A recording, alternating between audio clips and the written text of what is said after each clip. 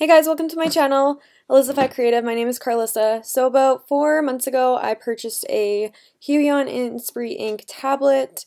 As you can see in the video, this is what it looks like. And then I also drew this hamburger in Photoshop with the tablet. And for my birthday recently, I got an iPad Pro, so I just wanted to do a compare video between the two. And yeah, so enjoy the video. Hey guys, welcome to my channel, Elizabeth Creative. Make sure you subscribe to my channel, hit the thumbs up on this video, smash that bell button, and let's get started. So I'm doing an iPad Pro unboxing today. I got this for my birthday and I'm super excited to share this with you guys. It's amazing. This is what the box looks like when you get it. So I'm just going to open it up, and obviously you get the iPad. This is the 12.9 inch screen. I love it. It's amazing. So that's what the back looks like, and then it comes with the user manual, the cord for charging, and then the adapter. I also got the Apple Pencil, which is a must-have as well. So I'm just going to unwrap my iPad so I can turn it on and set it up.